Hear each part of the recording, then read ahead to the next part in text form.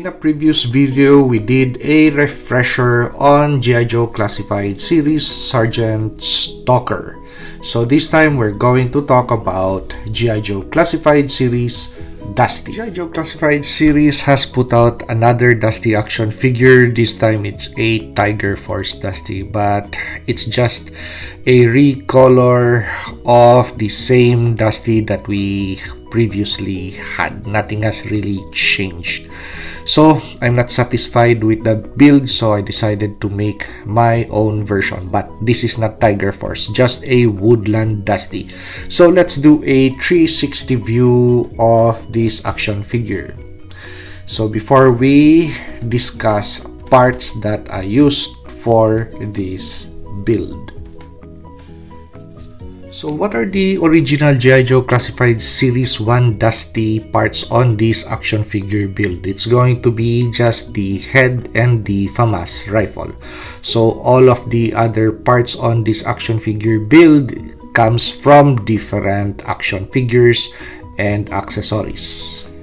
Okay, so what are the changes on the G.I. Joe Classified Series Dusty Rifle, or the famous FAMAS rifle, French military FAMAS rifle? So it's just going to be the position of the bipod. So it is now on a retracted position instead of a lowered firing position. And somehow that lowered firing position that came out of the box, it would always be hard to display the action figure because of that lowered position. You have to play with that bipod, look for a position that it looks good. But with this kind of retracted position, I just softened up the plastic with high heat hair dryer and molded it this way before gluing the legs of the bipod to the side of the upper assembly of the rifle. So that way it's not going to hinder with how the action figure is going to hold on to the rifle, so giving the action figure a doable firing position. So the FAMAS rifle is a Dusty thing, so that is something that you really identify Dusty with. So the other characteristic that you identify Dusty with is going to be the helmet with Havelock. So the Havelock on this helmet, by the way, that helmet is Action Force Valverse, and this time instead of goggles, this has night vision optics.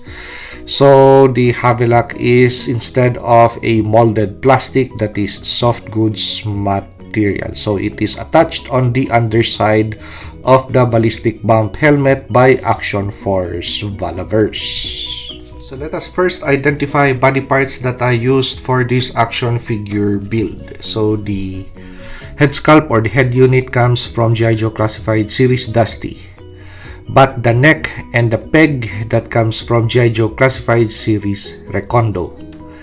The body, the arms, the gloves that comes from G.I. Joe Classified Series Tiger Force Duke. The man briefs, the legs, boots that comes from G.I. Joe Classified Series Sergeant Stalker. So this time, let's identify accessories that I used for this action figure build. So the helmet and the night vision optics that comes from Action Force Valverse. Well, the soft goods material or the Havelock that comes from an old shirt. So nothing really fancy. So the Y harness on this pistol belt that comes from G.I. Joe Classified Series Lieutenant Falcon. The pistol belt that comes from G.I. Joe Classified Series Tiger Force Duke. So with the holster, but the pistol that comes from your G.I. Joe Classified Series Crimson Guard. Now the last accessory on the belt is going to be, of course, the binoculars of Duke, and these two comes from G.I. Joe Classified Series Tiger Force Duke. So just finishing touches on this action figure. So let's start with the color. So Tiger Force Duke, this color used to be red and that used to be white. So with just a little bit of acetone and a Q-tip, so I took off the red color on the collar and the white shirt. So this section is painted black. Nothing really fancy, just your standard black nail polish. Easy to apply, easy to take off, and dries easily. Okay, so the heavy lock, that is nice. Soft goods material, doesn't interfere with the articulation point on the head and on the helmet instead of goggles. It doesn't need goggles because, of course, it's a woodland or jungle environment. Goggles is not needed only in desert environment, but he needs night vision optics. So why do we only have a single night vision goggle on this helmet? So let's put it down actually. So why the single lens or the single optic? Well, at least Dusty has the other eye for natural night vision.